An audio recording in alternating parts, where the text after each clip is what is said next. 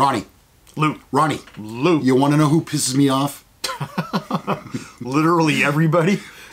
Yeah, but specifically germane to this particular episode. Okay, all right. The lady on my driving directions, my maps. Oh, yes. She pisses me off. Yeah. It's like she talks to me. She's a know-it-all. You know, and then when I missed a turn, recalculating. Right. Like, you idiot. Yeah. Well, you know what? She pisses me off. And my car, I feel, is talking to me. And on this episode, 10 things your car says about you. My car's talking about me? It is! Behind your back! That's not right. It's next on Men Are So Smart. Hi there, welcome to another episode of Men Are So Smart. I'm Lou Gallagher. I'm Corvette Ronnie. And we're glad you're here for our episode today. We're talking about the things your car says about you. We don't mean literally. Oh. The kind of car you drive. I was about to have some words with my car. Yeah, I know. And you've got a lot of them. What your car says about you based on your lifestyle. And some of these are kind of, I don't know. You be the judge. Here we go. Number 10, you're a soccer mom. If you own a soccer mom van, chances are you are indeed a soccer mom. Minivan, which by the way now is considered the old school soccer mom vehicle. So if you're driving one of these, you're most likely an old mom. SUV, aka the cool soccer mom car. CUV or crossover, if you drive one of these, chances are you're a mother. You're a mother. You know what? You're a mother. With an A at the end. You're a mother who used to own a minivan, and now your kids have grown up a bit, so you don't need the extra car space, or you need it for your grandkids now. Honda Odyssey, another good one. Soccer mom. Range Rover Sport. That's for rich soccer moms. Damn, I'm looking for those. Yeah. Yep. Okay. Your car may also say whether you're a Democrat or Republican. Oh, I got to hear this one. How do it know? Yeah. How do it? A recent study conducted by researchers at Stanford University revealed that your political stance can be determined by the type of car you drive. For example, in cities where sedans outnumber pickup trucks, there is an 88% chance that the city will vote Democratic. Hold on. For example, sedans. Okay, all right. Okay. And in cities where pickup trucks outnumber sedans, there's an 82% chance the city will vote Republican. That's pretty interesting. That seems unlikely, but it's hard to say. Yeah. We show that it's possible to determine socioeconomic statistics and political preferences in the U.S. population by combining publicly available data with machine learning methods. Interesting. The report published in the Proceedings of National Academy of Sciences. You know Science! Another good way to tell? No. The Hillary bumper sticker on the back of the car. Yeah. Number 8, you're a speed demon. A recent study, God knows we love recent ones, showed that your odds of getting a ticket are determined by the car you drive, or, more appropriately stated, speed demons prefer certain types of cars. Here are the top 10 cars in descending order speed demons drive and the percentage of drivers getting tickets. All right, try to follow this. I don't see my car on there. I'm good. Maybe I can shoot this on a screen save. We'll see. ES300, that's a Lexus. Yep. People driving this vehicle get caught speeding the most. And you know why? Because they do. However, we're uncertain of the percentage of tickets given out. Nissan 350Z, 32.5%. Dodge Charger, my neighbor has one of those. Yep. SE or SXT, 32.1%. Volkswagen Jetta GL, 31%. Chevrolet Monte Carlo LS/LT, 30%, almost 31. Mazda 3S, 30.3. Volkswagen GTI, 30.3. Dodge Stratus XST, 30.2. Acura 3.0S, 30%, and Toyota Tacoma. Oh, I used to have one of those. 30.1%. Yeah, I never got stopped for speeding in it. You got a Tundra now, right? Yeah, I have a Tundra now, the big one. Maybe, and it's only because somebody totaled my Tacoma for me, a guy on his phone. So I know you like to get that shot in. Maybe I would have had a speeding ticket had I had the truck a little longer. All right, you've made your point. This next one, your car says whether or not, or what your confidence level is. Okay. According to a Reader's Digest article. Oh, and there, so... let's see. If you drive a tricked-out pickup truck, you probably lack self-confidence. Ronnie? Hey, now. The bigger and more attention-seeking the vehicle is, the less confident its driver is likely to be. They're compensating for feeling a lack of power somewhere by making up for it in their vehicle. Speaking of compensating for a lack of something, the Odyssey Online says that people who drive a Ford Raptor, which I would have loved to have had, are looking to make up for the fact that I am lacking size somewhere else. Well, Ronnie, I didn't read that one. Dang. You did. Wow. Well, I am a white guy, so you have to allow for shrinkage after I get out of the water and everything. Moving on. You're family oriented. If you've got those stick figure family window stickers in the back glass of your car, you are indeed family oriented. Well, duh, that goes without saying. Unless, of course, you bought the car off someone else who happened to be family oriented. You get 6 cars and 6 kids in the line, and you have 1. But anyway, according to Henny, isn't that like Hennessy abbreviation? Those stickers are a way of establishing your place in the social hierarchy, declaring your status, and showing others you're superior to their families. You can also be quite dangerous because they share way too much information about your family, like your kids' names and ages, their hobbies, the name of your pet. Oh, passwords. Oh. That's, aha. Yeah. Okay. All right. I'm with you. This next one, your car may be telling that you are a multitasker. I think I am. It's possible.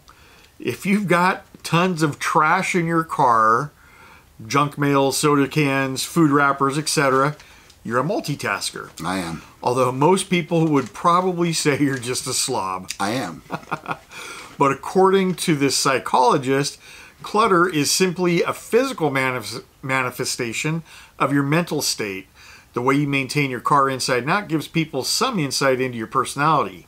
If it's a mess, could be sending others a message that you are a very busy person. Enough said. Number 4, your generation says a lot about what kind of car you drive. Did you know that the type of car you could drive can also tell someone your age? And they don't even have to see you, the driver, to know, or at least make a guess. Here goes. An Audi, you're a millennial. A Ford, you're either a Gen Xer or a baby boomer. Toyota, you're most likely a Gen Xer. Honda, millennial. Chrysler, you're probably older than 65. And I would say the same for Buick, okay? Yes. BMW, you're most likely under 30. Mercedes-Benz, you're either a Gen Xer or a baby boomer. And Lexus, you're probably older than 65. And Ronnie, the article does not mention, but I alluded to a comment a couple of shows back about how when I see all these beautiful Corvettes now, the one thing that I have in common is all the guys are over 60. Yeah. And I understand what it is. You've reached a point in your life where you want to have the car that you always wanted to have. Yep. I understand that. I get that. But it's just funny. You don't see a lot of younger guys driving those. Well, and I'll tell you, because I go to a lot of Corvette-only shows, and it's about 85% old folks and about 15% younger guys. And the younger guys are almost always driving brand new ones. The older guys are driving everything. Right. But a lot of it has to do with your insurance at an old age finally gets to a point where it's affordable. I never thought of that. I had a Corvette when I was 20 years old, and my insurance payment was higher than my car payment. Wow. So, well, you did have some tickets on your record. I had a few tickets, so that goes hand in hand. Yeah. But a lot of it has to go with, hey, you've got more disposable income. hey, go out and buy a car and pay for the insurance. No big deal. Today, we're talking about what your car says about you. Hey, this next one, this might say that you love cars. All right. These are the folks who like to drive muscle cars. They enjoy automotive history, love the mechanical aspects of cars, and are probably a mechanic. Well, at least they probably work on their own vehicle. If you own an older car, you almost are forced to. Yeah. People who drive sports cars, including small, sporty sedans, also fit into this category. They love driving just because their car is like a second home to them. Or it could be that these folks are trying too hard to look cool, which is sometimes the case. Yeah, i.e. huge monster trucks. Yes, yeah. Mm-hmm. You know, I went to a car show was it last week? Can't remember. Yes, last week. And it was a Chrysler Mopar only show. Oh, the one at Hagen Park? Yes. In Rancho Cordova, California. And I actually was there with some friends, with another couple, and they have a Dodge Challenger, which is very cool. Which is what I want. It's an excellent car, guys. It's got the shaker hood. Oh, I love them. It's got the Scat Pack, which is a little more horsepower and what have you. So she was talking to a guy that had a kind of a special edition Dodge Charger. Mm-hmm. And this guy knew way too many facts about that car. And wasn't afraid to name every one of them. Right. So, but you know what? I mean, obviously it shows he loves his car. He loves cars in general. This wasn't his first Mopar product. So, yeah, I'm okay with it. You're practical. That's what your car says about you. If there's an affordable four-door car parked in your driveway or garage, you're likely the practical, level-headed type. Nothing in here like that. You're also the type to clip coupons. That would imply I go to the store, and I don't do that. And make good financial decisions in general. Well, there you go. And you think about things in life, dependability, safety, gas mileage, high resale value when it comes to purchasing your car. Something else practical people drive, gray-colored cars. It's a color. Mm-hmm, I do. Well, almost all gray. Yeah. Gray-colored cars. It's a color that is obviously very neutral, color consultant and trend forecasters say. So it's really rather sober. The person who chooses it is usually very practical and pragmatic. There are people who make lists and talk things out. I do have a tendency to do that. And we've come to number one, Ronald. Okay. Number one is your car says you're selfish. Ooh, I want to hear more. Now, there's a couple things, but this first one is very true. If your car has ultra bright LED headlights. Okay, you said ultra. I have HED or LED. I'm sorry. Which is fine. Right. But they're the ones that have a separate driver. Yeah. If you drive something like that, then you're most likely the selfish type.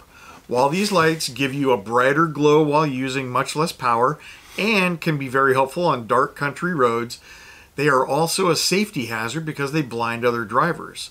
If you choose a car specifically for these types of headlights, what you're saying is that your comfort is more important than the safety of others, and even your own safety for that matter.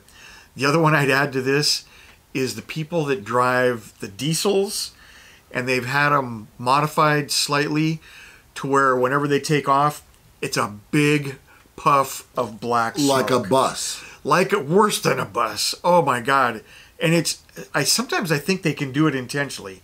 I'm not that familiar with diesels, but I've seen people at stoplights send out this big blast of black smoke, and then I can see them giggling in their car, in the truck. Intentionally. Right. Yeah, gotcha. Yeah.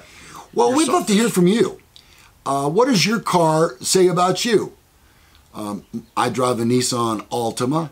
Ronnie drives a Corvette and a Black Tundra. Yeah. Right. What does your car say about you?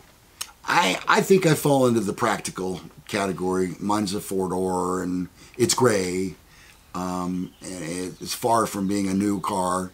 So I think I fall into the practical list. Where do you fall, Ronnie? I probably there should be one there that says you're spoiled. Ah. Because I drive a nearly new Tundra. Well, I'm looking now. That was number 11. Didn't make the top 10.